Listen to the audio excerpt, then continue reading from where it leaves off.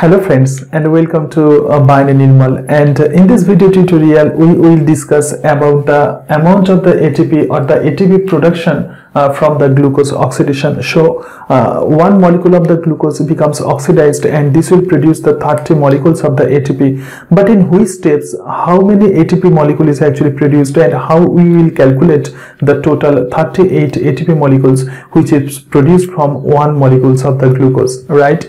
So this calculation is very important, and sometimes the many questions can be asked from this region. Okay, so before going to telling you about the ATP production from the glucose oxidation, first of all you should know that the how glucose is oxidized. Okay, so glucose, actually this is the starting point of carbohydrate metabolism. So this glucose undergoes the glycolysis process. Okay, so this glucose undergoes the glycolysis process, and which is usually occurred inside the cytoplasm, and so this will produce the pyruvic acid. Okay, so this will produce pyruvic acid, and this pyruvic acid also goes to oxidation of the pyruvate. So oxidation of pyruvate. Okay, and by the oxidation of the pyruvate, this pyruvic acid transform into the acetyl CoA. Okay, and this acetyl CoA undergo the Krebs cycle. So this will undergoes the Krebs cycle, and this Krebs cycle produces the huge amount of the NADH and FADH2, and these processes are actually very important when you will go the ATP calculation from the glucose. Okay, and there is a few basic concept when you will calculate this ATP from the glucose, right? So first one is the energy rich carrier molecule, or the energy rich molecule, that is the NADH and FADH2, or they are the actual the electron carrier. Chemiosmotic hypothesis suggests that the NADH and the FADH2 molecules are actually very important for ATP production, and one NADH molecule actually open the 3 proton pump, and this will actually produce the 3 ATP. Okay, and one FADH2 molecule actually open the 2 proton pump, and this will produce the 2 ATP. So one molecule of the NADH produce 3 molecules of the ATP, and one molecule of the FADH2 produce the 2 molecules of the ATP. So these points are very important. Okay, it is proved that the one NADH molecule produce 3 ATP. Okay, and one FADH2 molecule produce the 2 molecules of the ATP. Okay, now the calculation of the ATP. So the steps. So first one is the steps, and the production of reduced carrier, and here the NADH and FADH2 are the reduced carrier. So production of reduced carrier, and the amount of ATP, and here the direct ATP synthesis, and also the direct ATP synthesis. Okay, or substrate level phosphorylation. Okay, so first step is the glycolysis. So glycolysis is actually the process by which the glucose is transformed into the pyruvic acid. So this will produce 2 molecules of the reduced carrier, that is the 2 NADH molecule, right? Okay, and the next step is the Krebs cycle. Next step is oxidation of pyruvate.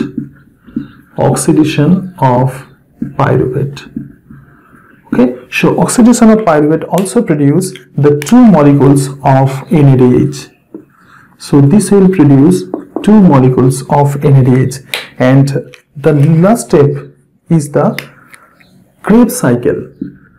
So the Krebs cycle. Okay, produce 6 molecules of NADH and 2 molecules of FADH2.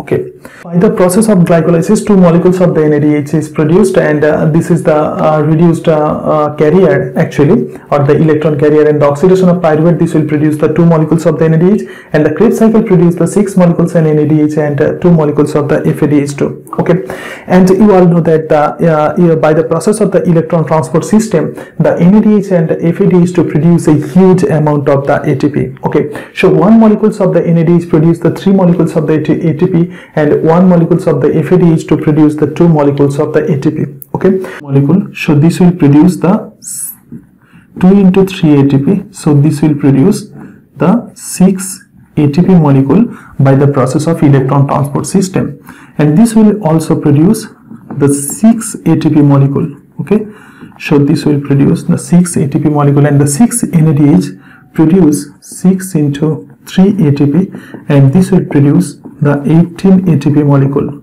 Okay, and these 2 FADH2 produce the 2 ATP, so this will produce 4 ATP molecules. So total 6 and 6, 12, and so by the process of electron transport system, and the most of the ATP, a huge amount of the ATP are actually produced by the process of electron transport system. A huge amount of the ATP is actually produced from the reduced electron carrier, that is from the NADH and the FADH2. Okay, next, direct ATP synthesis, and by the process of glycolysis, the 2 molecules of the ATP are produced directly. So this will produce the 2 ATP, and by the process and by the oxidation of the pyruvate, the no ATP molecule is produced directly, and by the process of the Krebs cycle, this will produce the 2 molecules of the GTP.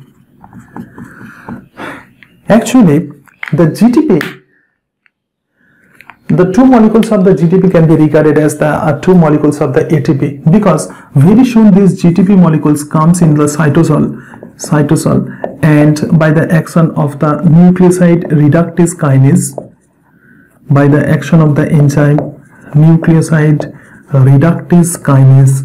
Okay, and this will transformed into the ATP. So this is usually regarded as that of the ATP, and so the amount of the ATP which is produced directly during the time of oxidation of the glucose, this is the 4 ATP. Okay, so total amount of the ATP by the glucose oxidation is 38.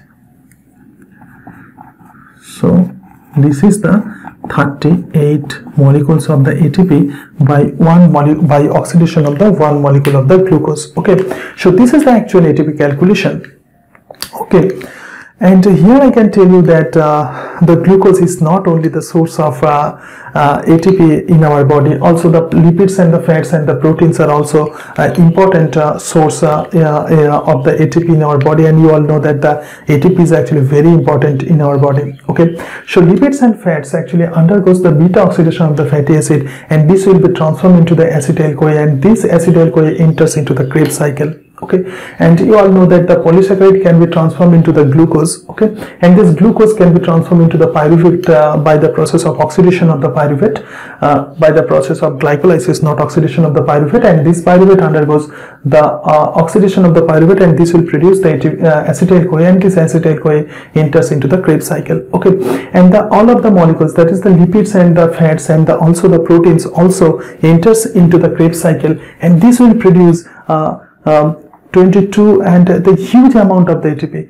that is the 18 ATP, 4 ATP, 2 GTP. So Krebs cycle is actually the heart of the metabolism. Okay, so lipids and fats will be transformed into the beta oxidation and transformed into the fatty acid, and this undergoes the beta oxidation, and by the process of beta oxidation, acetyl-CoA is formed, and this acetyl-CoA enters into the Krebs cycle, and the proteins can be transformed into the amino acid, and by the process of deamination, the ammonia is produced, and also these actually produce the acetyl-CoA, and this enters into the Krebs cycle. Okay, so glucose is not only the source of the ATP in our body, also the lipids and the proteins also produce the ATP. Okay, and this will produce ATP via the Krebs cycle, right? Okay, so in this video tutorial you have learned that how many ATP is actually produced in every steps of the glucose oxidation, and by the process of the glycolysis the net ATP production is 8. Okay, and by the process of oxidation of the pyruvate, the net ATP production is 6 molecules of the ATP, and by the process of the Krebs cycle, the net ATP production is 18 plus 4, 22, and plus 2, so 24 molecules of the ATP that is actually produced by the process of Krebs cycle, right?